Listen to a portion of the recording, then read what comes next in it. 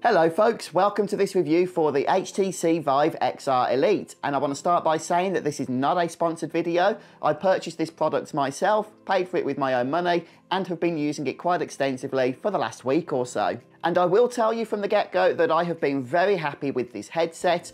I'm not sure exactly the market that HTC are going for here. However, for the gaming headset market, I would say it is definitely a premium product. So yes, this headset can be used wirelessly, either as a standalone device or connected to your computer for PC VR. And interestingly, out of all the headsets that I've used and seen, this is one of the most portable of them. You can tell by the form factor here, this thing is not very big, weighing in at about 600 grams with the battery pack, or if you disconnect the battery pack, you can still use the headset via an alternate power source. It weighs just 300 grams. In fact, let me correct that, under 300 grams. However, despite its small form factor, you are still getting top quality VR here, along with mixed reality, since we have the Passthrough feature, which I'll talk about a little later. HTC have also included 2 controllers in the box with the headset, and the whole system uses inside-out tracking, so no external sensors are required, and you do get the complete 6 degrees of freedom. So come and join me, let's go ahead and enter VR.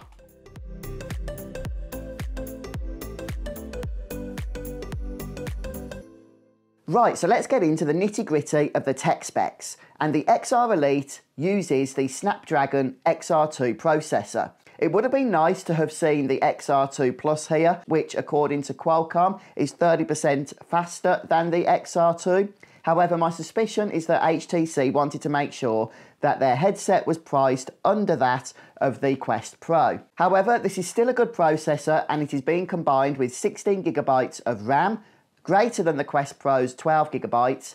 However, the 128 gigabytes of storage on the XR Elite is only half of the 256 gigabytes that is found on the Quest Pro. So in terms of optics, HTC have opted for pancake lenses here, which should bring less pronounced rays and flares. There are dual LCD screens, each running at 1920 by 1920 for a combined resolution at just about 4K, which is actually slightly more than that which is offered on the Quest Pro. The maximum refresh rate is 90 Hz and the maximum field of view is 110 degrees. And I would say the field of view is fairly average, okay? It hasn't blown me away at all. The headset itself is very light.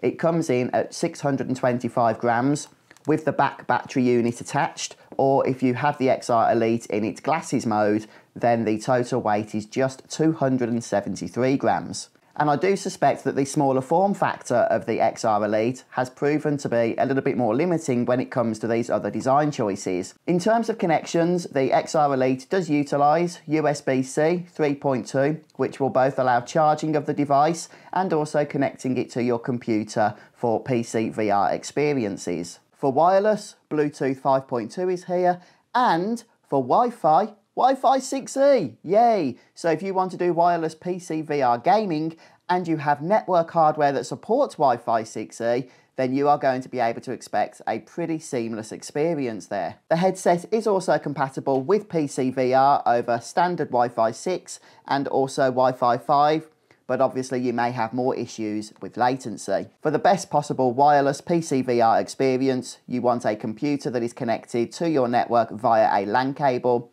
and then the headset connected via Wi-Fi 6E directly to your router that is in the same room. There are also 2 inbuilt speakers here, which are very small. They position over your ears. They are not as impressive as, say, those that are included with the Valve Index. However, they produce a decent sound. I'm not an audiophile, however, I do notice that the lows of the sound are perhaps not that impressive. However, the general mids and highs are fine, and I think they do a satisfactory job. On the left-hand strap, there is a handy volume adjustment button. And just next to that on the front of the headset, there is the main button which allows you to both power on and off the headset and also access pass-through mode. And speaking of pass-through mode, I've been quite impressed with this feature. Now, this is the first headset I've ever used that has a pass-through mode. However, it's certainly something that's come in useful for me. So this is made possible thanks to a 16 megapixel camera which has full RGB capability, so this is not a black and white pass-through, this is full colour, and you do get a complete stereoscopic 3D image which fairly accurately represents the surroundings that you are in. The only caveat to that is that when you bring objects up close, for example, maybe your hands or the controllers, they do look out of proportion in terms of their size, very big in fact, okay? But apart from that, that distance there for about 30 centimetres, 12 inches or so, everything does look pretty good. Now, HTC have also included 2 controllers in the package. The whole system uses inside-out tracking, so no need for any external sensors. And coming from the Valve Index, this is my first time using inside-out tracking, and I'm surprised how well it actually works. And it does seem to be the case that the cameras continue to track slightly out of your own field of vision, so that even when the controllers cannot be seen, they can still be tracked to some degree. But it doesn't stop there, because we also have hand tracking. Okay, so if you are not using the controllers, there are various hand gestures you can do, and the XR Elite will pick those up. You can see your virtual hands moving as you move them in real life. It's all very clever. The only downside, at least right now, is that a lot of games, software and apps are not compatible with hand gestures, so we still need to wait and see to really understand how this feature is going to be used. Also, while we are on the subject of tracking, sadly there is no eye tracking here, as is the case with the new PSVR headset. There is a physical IPD adjustment button positioned underneath the bottom of the headset, and this allows you to adjust the setting from 54mm to 73mm. Now, certainly one of the unique features of the XR Elite is the fact that it has physical diopters on each lens, which allow you to adjust to your prescription if you wear glasses. Now, I've seen a lot of people hailing this as a revolutionary new feature for VR, but it does actually have its drawbacks. Now, first off, I do think that this is a solution to a problem that HTC have created for themselves. The smaller form factor here means that it is physically impossible to wear glasses whilst also wearing the headset. And that means the only way to really have a crisp, sharp image as a glasses wearer is to use the diopters. The main problem here is that not all prescriptions are covered. Now, I myself do not wear glasses, so I don't need to change the settings, and so the headset works absolutely fine for me. My wife, on the other hand, she requires prisms in her glasses. That isn't an option here, so changing the prescription is utterly irrelevant. My wife simply cannot use the XR Elite. She could use the Valve Index. It wasn't particularly comfortable for her to put her glasses on and wear the headset over the top, but she could do it. Here, it's not even an option. Okay, if you do wear glasses and the diopters can adjust to your prescription, brilliant. You're going to have a great time, you're going to have a crisp image, and it's going to be the most comfortable for you. So it is just something to consider. The face cushion, I would say it's quite thin. It has a rigid frame that is masked by a soft fabric material. It's fairly comfortable when the headset is correctly positioned. However, there's not a lot of leeway here. If you over tighten, then this thing is going to start digging into your face quite quickly. Now, the face cushion does connect to the main body of the headset via a magnet, so it's very easy to snap on and snap off. However, maybe a little bit too easy. I often find the face cushion is coming off simply by putting the headset itself on or off from my head.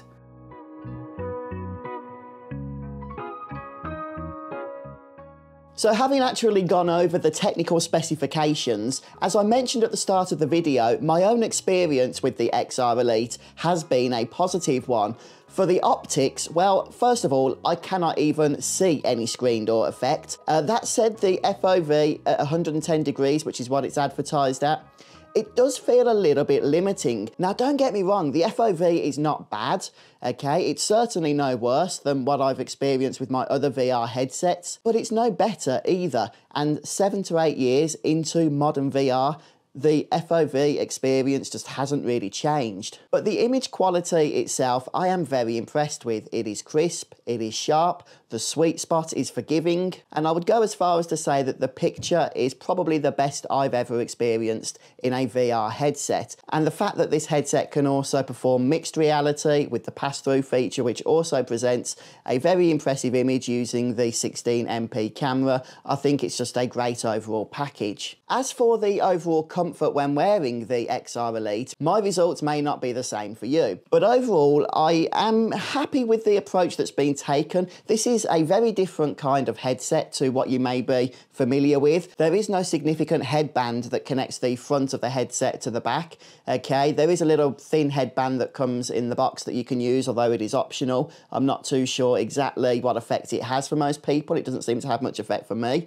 because the way this headset works is that it puts pressure on both the front and the back of your head rather than lifting that pressure up from above. And for the most part, I would say that it works okay. You just have to make sure that the device is correctly fitted. If the headset is too loose, then of course it's going to move all over your head. But if it's too tight, then it is quite an uncomfortable experience. So there is a sweet spot for the right fit, which is going to be different for every person, and you will need to spend a little bit of time finding that every time you put this on. However, one thing I love doing is not worrying about that at all and just transforming the headset through its modular design and wearing it in glasses mode. So glasses mode takes all the pressure off the front and back of your head, and it simply has a little bit of pressure on the sides where these plastic bands sort of rest into your temple. Now the thing with glasses mode is because it's not as tight a fit, you do get a little bit more light leakage. However, the headset does still feel very secure. However, the headset does feel more comfortable for me personally in this mode,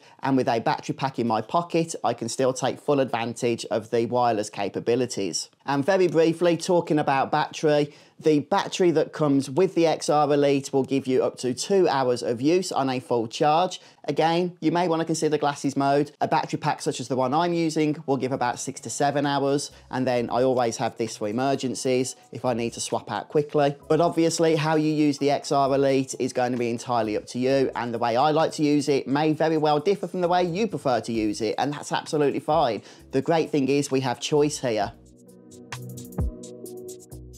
So we've spoken quite a bit about the hardware, which is very impressive, but ultimately the hardware is only as good as the software, and if the software is lacking, then the whole product is also lacking, and sadly in some areas the software is. So when you are not connected to a computer and you are using this XR Elite in its standalone form, then you will be doing so through Viveport, which is HTC's own software interface, and it's a little bit mediocre if I'm honest with you. So I'm going to pop the headset on and show you around the main interface. Okay, so this is the main home screen here that HTC have given us, and despite looking for quite a bit of time, I've not figured out how to actually change this environment, so it seems I am stuck here. Now the interface is functional but basic. If we access our library here, we can see we have our installed VR. Or if we want to see the PC VR library, we can just select the installed option here under PC, although we will need a connection either through USB or Wi-Fi to our computer in order to access that. But if we have a Steam library, then that's how we access it there. We can also go ahead and access Viveport. And if you want to use the XR Elite as a standalone device without connecting to a computer, you will have to do so through Viveport, which, as I say, unfortunately doesn't give you a huge amount of choice at the moment. But TLDR, HTC software library at the moment is not all that impressive. But hopefully over the coming months it will be updated regularly. I'm sure that it will, but for launch it's a little bit of a letdown. For me, most of my time with the XR Elite up until this point has been through PC VR, connecting wirelessly. The good thing is that the Vive streaming hub software is already installed on the headset by default, so you just need to download the app onto your computer, get that installed, and you are good to go. And then you have all of the VR software available to you that you have on your computer. And if you've made it this far, thank you for watching. We are almost at the end of the review, but there are just a couple more things to be complete that I want to go through with you. Since some of you will be wanting to use the XR Elite in apps that allow for VR chat,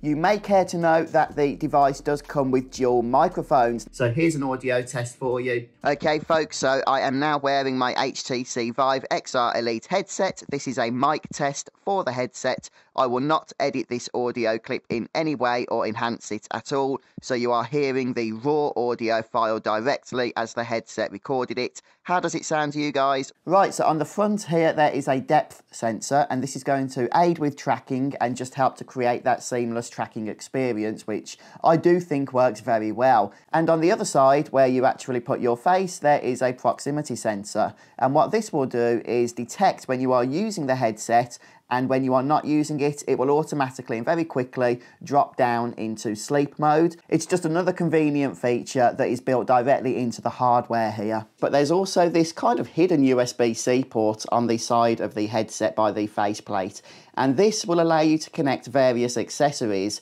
that can then be used with the XR Elite. So yeah, be interested to see how this gets used. So in conclusion, the Vive XR Elite has given me my favourite VR experience to date. Having come from other products that only offer VR, I wasn't expecting to use the pass-through functionality all that much, but I have been doing so. It's just so super convenient, and the apps and software, although limited at the moment, that support that are also a lot of fun. The kids especially do love playing about in the mixed reality of OpenBrush.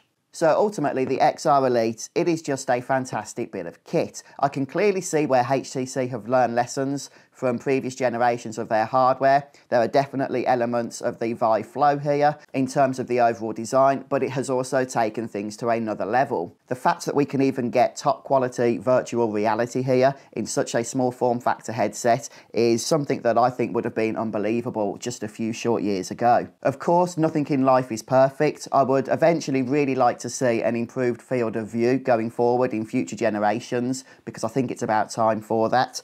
And the software here based on Viveport is also somewhat mediocre. Fortunately, as long as you can connect this to your computer using PC VR, then you still have a whole wealth of software, games and apps available to you. But if you are currently in the market for a VR or mixed reality headset, then I could definitely recommend the Vive XR Elite to you. Despite those few shortcomings that I've mentioned, I think overall it does provide a lot of flexibility and just gives a great overall experience. But folks, all that's left for me to say is thank you so much for watching this video review. If it's helped you, please don't forget to maybe drop a like on this video and subscribe to my channel for future content.